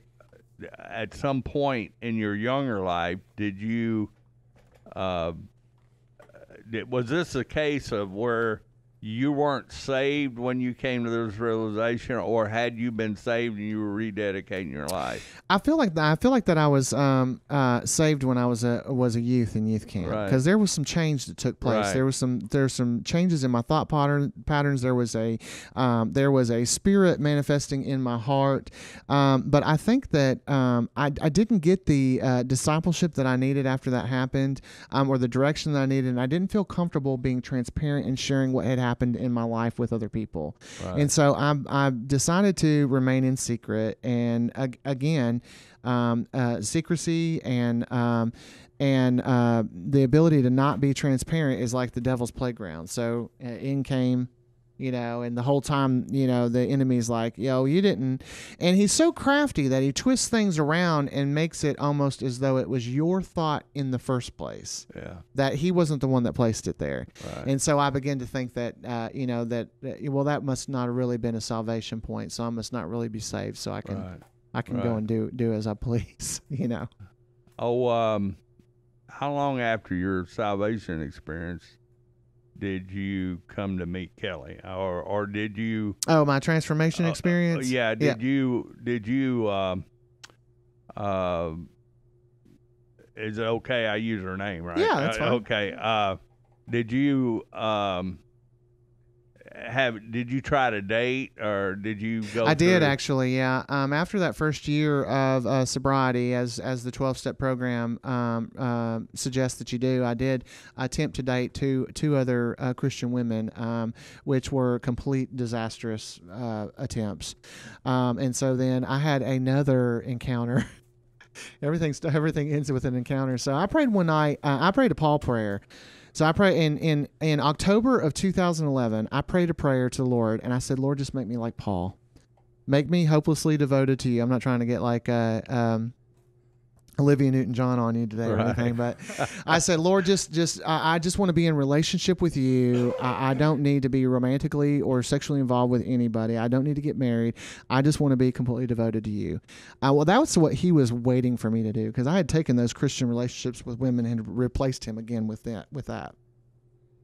And so it was three months to the date after I prayed that prayer that Kelly came into the picture. Well, after we dated for a while, found out around the same time that I was praying my prayer, she had made a list of characteristics and things and qualities that she was looking for in a husband, and prayed over it around the same time. And then she met me. And she had made, it was a list of 10 items and then a list of 5 items that were bonus items. She still has never told me what was on that list, probably because she knows that I deal with arrogance and pride a little bit. But that's me being transparent. But she said that I fulfilled all 15 of those prayer requests all at one time for her. But yeah, so then we started dating in 2012. I proposed in December of 2012, and then we were married in 2013. We've been married 7 years this September. How old your little boy? Rylan is 4.5. He'll be 5 in October. So y'all didn't have a child for 3 or 4 years, maybe? About 2 years. About 2 years in, she got pregnant. Yeah, okay. And we really weren't supposed to be able to have children. That's another miracle. Kelly had struggled with some endometriosis type issues when she was a youth, and was on a crazy form of birth control. And so she actually came off the birth control while we were still dating. Because we were talking about it, and I can confidently say, and I don't care if anybody calls me a lame-o, but I can confidently tell you that I made it through my entire courtship and my entire dating experience with my life without even laying down to her, without even laying next to her until our wedding night. Yeah. That was our thing, that we had our boundaries so fortified that we would not even lay down horizontal next to each other the whole entire time that we were dating. Which is really hard for her, because she'd come home and she'd hear about her other friends cuddling for hours on the couch and all this sort of thing. And I was like, honey, I can't cuddle with you. Why can't you cuddle with me? If I need to explain to you the physical reason why I cannot cuddle with you, then we've got issues, because things come to attention that don't need to be in attention if you're trying to stay the course and make it to the altar without giving into premarital sex. But speaking on that right there, I mean, in my own situation, I'm coming up on 52 years, and you know, me and my wife, you know, we were virgins when we got married, and there's, of course, in your situation, maybe a little different. Well, it's not different because it would be new to you, but you know, in my situation, I was 18, she was 17, and you know, I wouldn't trade anything for that. The innocence of our situation when we got married, you know, and I would recommend that for everybody. Yeah, you know? Absolutely. Me too. Yeah. But okay, as far as Kelly goes, how much do you know about your past when y'all got started dating? Well, we kind of had a rule. I always told her, I said, don't ever ask a question to which you don't want a complete and honest answer. And we've kind of let that leak over. We've let that leak over into our marriage. So there's still dark details of my past that she still doesn't know. Is she gonna be surprised by this if she listens? I don't think that we've talked about anything today that she would be surprised about. But you know, I was just very frank with her when we started dating. I was like, you know, don't ask any, you know, intimate questions that you don't want a complete answer to. When she found out about your past, how did she? Oh, she knew before we started dating. Oh, she did. Oh yeah, okay. she knew. Yeah. Yeah.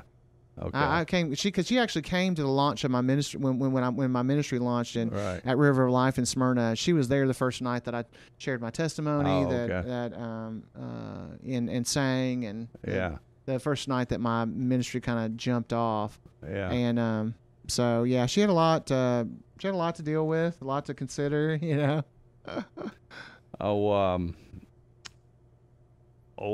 You know, you know. Your story is, again, I love stories of redemption, and you know, I think you bear testimony to the fact that it ain't over till it's over. That's you right. know? And it's still not over. Yeah. I'm still a work in progress. And that's what I tell everybody. There's actually a statement that pops up in our promotional video on our ministry page. And it's like, it's actually strategically right as I'm pulling up a piece of broken fence. Mm-hmm. And I always say that, you know, Kelly and I, that our family's no different than anybody else's. Yeah, we have a lot of victories in the Lord, but we also have a lot of defeats as well. Right. We have a lot of things that we've overcome. We still have things that we're still dealing with. We still have things that He's still refining within us. And I always tell people we're just as broken as the next person.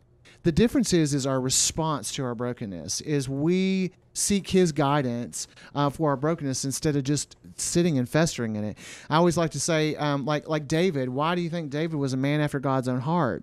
I mean, if you go read the Psalms, David was screwed up, man. He was screwed up. I mean, he committed murder, he fornicated, he ran off from his responsibilities, he did all of this crazy stuff. Yeah, he slew the giant. Yeah, he was king. He did all these other things. And it was like, in Psalms, it's like, woe is me, oh great and hallowed is thy name, thou Father. Where art thou, God? And you know, I mean, it's just it's this manic depressive mode. But my God, where my God, why hast thou forsaken me? Yeah, and it's but if you look a little bit deeper and you look into his response to error in his life, his response to the areas of his life that didn't line up with God's righteousness, he always came back to the righteousness of God. So it was always the choice that he made to come back to the righteousness of God, which earned him the label of a man after God's own heart. That's just my personal. That's my personal theologic explanation of that. But now I know you. Now, do you counsel people on they're having these issues like I do. Addiction, homosexuality, and all Yeah, that? our ministry, our nonprofit actually disciples and mentors and counsels and talks with anybody that's dealing with unwanted same-sex desires, anybody who's dealing with alcohol, anybody who's dealing with drug addiction, anybody who's dealing with food issues.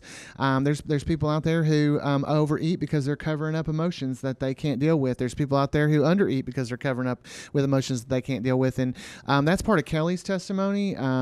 She's part of her testimony is food issues, and so she's been trained to counsel people that deal with those sorts of issues, and she does that in conjunction with our ministry as well. Yeah.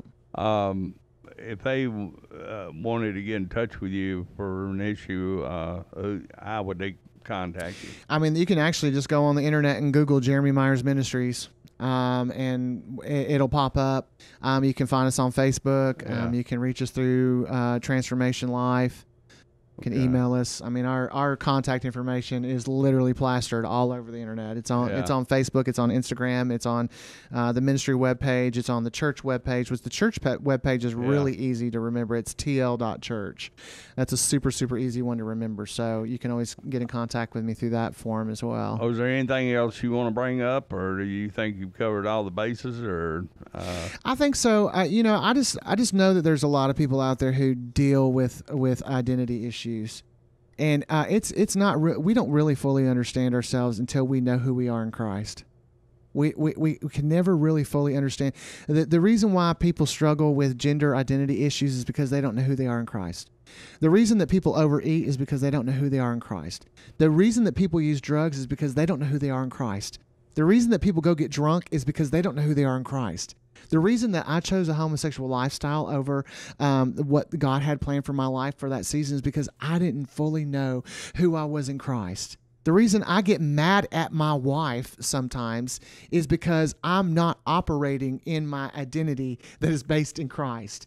It all comes back to Jesus. It's not Jesus plus something.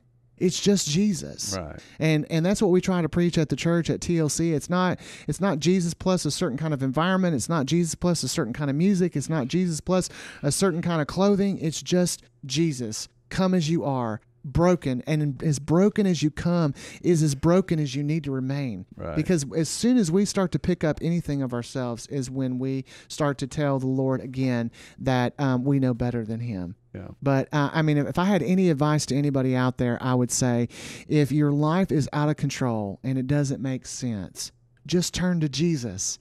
Yeah. And I know that sounds cliche, and I know churches have said that for years and years and years, and it's kind of become faux pas and it's kind of become laughed at, but it's true. It's just true. Right. There's nothing on this earth, there's nothing in this life that can identify you better than the presence of the Lord and the one who created you.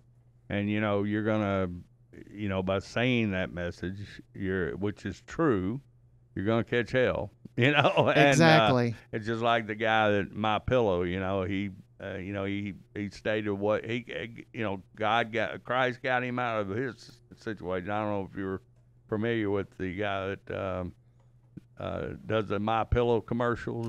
Yeah. He was a bad addict, and recently he called hell over,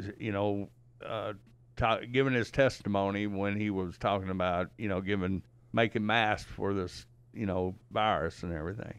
And I mean, the media wore him out. It's crazy in current times. Our society and our current culture has an issue with transparency. Right. We have an issue with transparency. Like the media does not want you to be transparent about stuff because they want to control the thought patterns that people have. They want to control the narrative. And that's a whole different subject. But But we have an issue with transparency in and out of the church. There are people that go to church every day and they're dealing with things that they feel like they can't tell somebody about. Listen, if you're out there right now and you're listening to this podcast and you're one of those people and you're going to a church that you feel like you can't tell your pastor or anybody in that church what you're dealing with, come talk to me. Yeah. I'm not even saying you have to come attend my church. Just call us. Reach out to us. We'll sit down. We'll have coffee. We'll grab lunch and you can pour your heart out. You can tell me whatever it is you need to get off your chest. And I promise you're not going to be greeted with any condemnation and not going to be greeted with any judgment, because I promise you I'm more than likely have a story that'll trump whatever it is you're dealing with. Well, anybody got any last questions they want to ask? No, I'm good. Okay. Well, Jeremy, I appreciate you doing this. I hope people out there that are struggling with these issues can listen to this, and I think we've been pretty candid, and maybe they're thinking, well, whoa, that's what I'm dealing with, and maybe, help guide them in the right direction. You got to keep it raw. That's what I always say, Gray. You got to keep it raw. I think people really respect that. They can relate to that. I think there's been too much in this country where pastors have been put on pedestals and they've been put behind screens where they almost present themselves as untouchable. I'm touchable. Right. Just like Jesus was touchable. And I'm not trying to say that Right. I'm anywhere close to being as sanctified as the Lord wants me to be on Right. the day of judgment. But Right. but I am saying that I'm approachable, and I want to stay approachable. And at the minute that I portray myself as unapproachable, it's time for me to move on and do something Right. different. Right. Yeah. Okay. Well, like I say, I want to thank you again. You know, and I know, you know, I enjoyed doing this with you, and I appreciate you coming out and being with us. So, Well, it was an honor. Thanks for having me. all right. Thanks a lot. Thanks for listening. Coming.